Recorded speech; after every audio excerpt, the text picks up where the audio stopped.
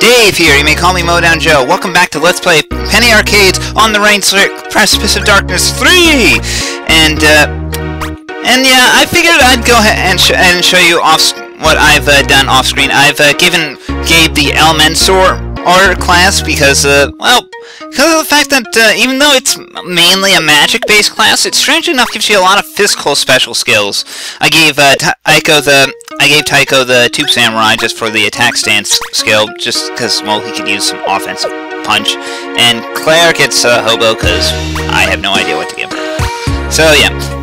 On the other hand, though, I would like to say you could theoretically give Gabe the Crabomancer, because it's kind of more of a tanky class. You could actually have him kind of use, like, you get like a taunt skill right off the bat, so you can use that, kind of like taunt enemies right at him, then use your deep defense buffs to just make it so that he survives super easily. Have Tycho heal, and have whoever else is in the party just wail.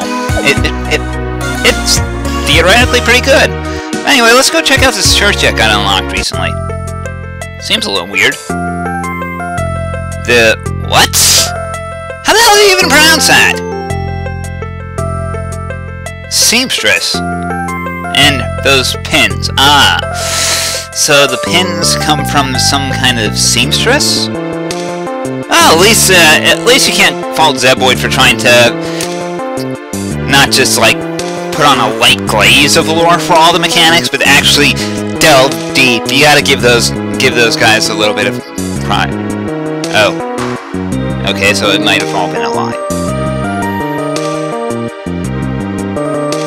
So yeah, we can examine all the statues around here. We can learn about the backstories of all the various classes. I'm just gonna go through these very, very fast. Pause like on each frame if you want to actually read them in full, because there's a lot of text, and while I was playing it, I didn't feel like wasting what was probably going to be like a whole episode just reading all of this. So just pause the video as I read each one. If anything seems particularly interesting, then go ahead. That said, I guess I didn't go over all of the classes too well. The Slacker skill, I actually haven't tried all of them, but I would imagine the Slacker is similar to the Goof Off from the Dragon Quest games. I've never actually played any Dragon Quest games that had a Goof Off class, but I'd be like, you use their skill and you get random effects, some good, some not. It's a free skill though, so if you're unsure what to give someone, I guess that's reasonable. Huh, there's an upstairs too. But we only have 7 pins, and there's 8 statues here. I wonder what that could be. So, and I don't know why I particularly went a little crazy looking at the stats screen right now, when I read the same statue twice. Huh, we can't read this one. What is it? Seems dilapidated. Oh well, probably nothing. Let's continue on. I actually don't know for sure. Huh. When did you write her a letter? Yeah, you got work to do? You collect treasure from tombs, I'm sure. Dust is gonna happen. Yeah. And that's dainty of her. But, yeah, Anne Claire's no longer in our party. We probably won't be... I'm guessing we won't see her for a long time. Definitely not as far as this episode goes. Definitely as far as I know. So yeah, let's just head back to the office.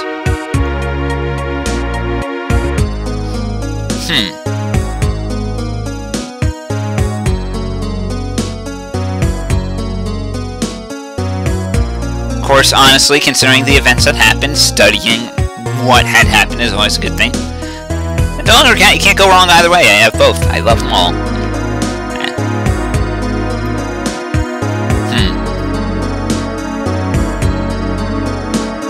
Uh-oh. You left your post. The book is alive?! This is really bad, I'm sure. But yeah, here's Dr. Blood from the last game. He no longer looks completely... He actually looks somewhat evil rather than just some kind of weird hunter. I would say. Some kind of weird safari hunter, but... Hestia. This is something I'm gonna have to look out for as I record the next few episodes.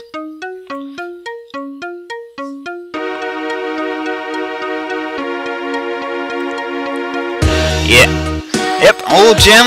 I guess things didn't work out too well for him. So we've lost the Necronomicon. Great.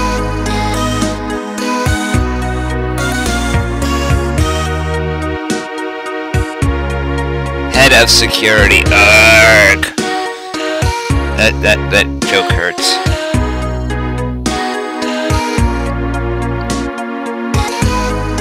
Oh, what do you expect him to do? He's dead. Sort of, I think.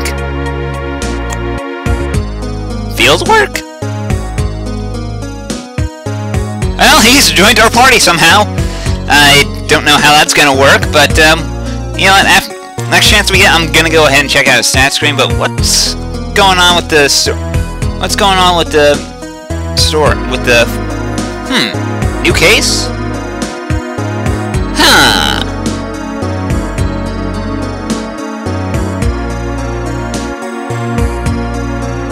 Something odd happening at the museum.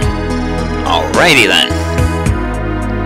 But yeah, and on top of the museum being unlocked, we also unlocked the shops. So now let's go. We can go spend some money. But first, let's check out Jim. Holy cow! Look at his magic stat. Wow, that is something. I mean, that's unenhanced. Aiko has a magic ring equipped. Jim there? Well, he's got some hard spells there. So yeah, hit Jim Dark Magic. Obviously, is his name. It's Jim Dark Magic from like the real life Gabe's actual D&D character there. So yeah, he has Dark Magic. He uses he has like a Dark Blast spell, and he'll revive allies, and he's got some other cool spells as well. But so let's give him something soothing for a magic user. I would say Gentleman is probably one of the most useful ones you can get. Although we could probably pick out something else there. So yeah, he's got Berry and Dark Blast. Good stuff. Good stuff. So yeah, let's go ahead and we could give him a Slacker. It gives him something to do while building up for Dark Blast. But or we could just go ahead with something a little. Or Gentleman's also a pretty good mage class. So let's go ahead with that. And so yeah, I mean, it doesn't have much in the way of skills now, but later on it'll be pretty darn useful. So yeah, let's go ahead and do shopping. Gabe was the only one who got some new equipment in the last dungeon, so I say let's go ahead and give him something. But we can also check out the item shop.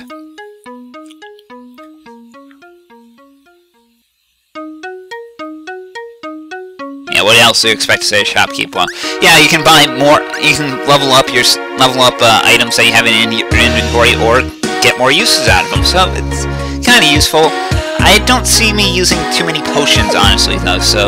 And right now, 50 HP recovery is fine. We'll want to level it up later on, but for now, what we have is fine. Oh, really nice. Use Robert Kuhn there for the weapon shopkeeper. Don't call him that, but whatever. Anyway, we're gonna be buying a front words for Tycho right now, and a pitcher for Jim. As you see, he only gets like magic buffs out of his weapons, which is fine by me. He's not really much of an offensive powerhouse. And Tycho's weapons are very all-rounders, which is nothing bad there. Sell the old junk. They really don't do too much right now. And as far as I'm aware, you cannot just walk around barehanded, which stinks. And this shop happens to be where you get the miscellaneous accessories, so... So, we could buy a magic ring for Jim, but I want to save my money for the time being. Speed is also... Of course, at the same time, I'd probably really want to get some... Get a mocha or something to speed, because speed is just... Well, an extremely handy stat to buff up. I mean, it's not just because of, like, maybe one or two skills from one of the class trees, but it's also just, well, move faster, you get more turns, and more turns, you get deal more damage. It's straight math. So, that's weird. What's that statue doing in the middle of the museum hallways? A hominid? That's not a good thing. So yeah, we got hominids to deal with. 5 of them. These guys are weak to fire, so let's go.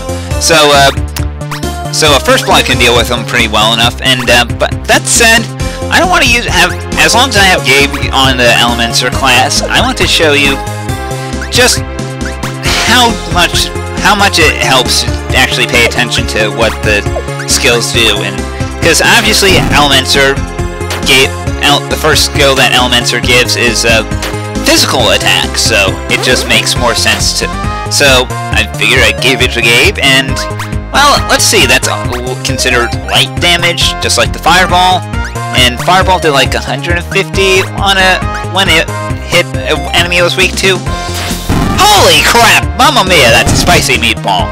Yeah, see, that is a lot more damage out of there. That is why I'm probably going to be sticking with Elementor on Gabe for the most part, because of the fact that with all the physical attacks that it gives, in spite of it being weirdly enough more magic focused, it even gives you like magic buffs later on, it will just work wonders on Gabe with when you're type matching and trying to find elemental weaknesses. But yeah, Jim's magic is also pretty damn strong, and yeah, like I said, the classes level up, not so much skill, so we'll be seeing a lot of level up messages from here on in. Dear God, probably like one, every fight from here on in. So just eventually you'll kind of drown out those messages, but for the time being, yeah. Of course, after that, I probably will end up just doing a little bit of a Mexican hat dance, just trying to get. Let me see here. Ah, yes, I remember now. I actually do end up, I end up doing a little bit of a Mexican hat dance on all the different skills that are available to all the different classes that are available, just because of that one fact that it kind of threw me off that seeing magic buff, and I just figured that's not really too useful for Gabe. Here's a tip, though. Later on in this video, Elementor class will learn Ice Slash, so it just makes more sense to keep it on Gabe. Don't do what I'm doing, give him Crabomancer. Although Crabomancer is useful, like I said. You'll see a little example of here against some cave persons. Not cavemen. They look pretty manly to me. In fact, I don't know. Anyway, but yeah, like I said, you can Crabomancers. The cavemen are weak to fire as well, and the Crabomancer's skills are really nice if you want to do some tanking. So you can just glare and keep all the attention on Gabe and heal him up as necessary. Although right now it doesn't have like the actual physical defense buff that would be useful. And right now, most of the enemies still using physical attacks, so Magic Shell not too useful. Later on, we'll see. I have yet to get there. But for now, we'll go ahead, full auto on these guys, and go all out with our spells. And not so much with Elementor, because, yeah, well, Northwind might be useful, but yeah, it does reasonable damage, to say the least, and now we'll just go ahead with Brute Punch. Finish them off, and we can finish these guys off easily enough. We've saved up for a Brute Punch, so why not? Don't need to use full auto there. There we go. So yeah, we gain, like I said, level ups, so many level ups every battle. Eventually it'll just drown it out, I guess, but so let's just continue onwards here, and we got some pterodactyls to deal with as well. These guys are weak to wind elemental attacks, so that Elementor, that abilities that I've given to Jim, I'd say they'd be useful right about now. So we could go ahead and just have him wind away all the rest of the guys, all the pterodactyls with relative ease. Probably also weak to ice. Have not actually tested, but I would not be surprised in the slightest. I mean, dinosaurs have ice. They're cold-blooded. You can logic it out pretty easily, I'd say. So yeah, these guys aren't anything special. They don't have any unique tricks up their sleeve. for now, those battles are at the beginning. They seem to do a pretty good job with making sure the battles ramp up correctly ramp up well throughout a fight. So, yow, ouch, Jim, watch out. And the charming ability. Well, let's just say that's the reason I turned Tycho into a gentleman and a scholar for the next episode. Also, nice shout out to the last game there, Zeboid. But yeah, we pick up some Molotovs, and there's a nice little attack item. Well, it'd be a little bit overpowered at this point in the game since they do 200 damage, but yeah. Until next time, though, I'm Dave. Remember to visit your local museum and maybe donate for them. Take care, everybody. Yeah, seriously, I'll be doing a lot of tinkering with classes off camera. It's just I still need to puzzle out how this works.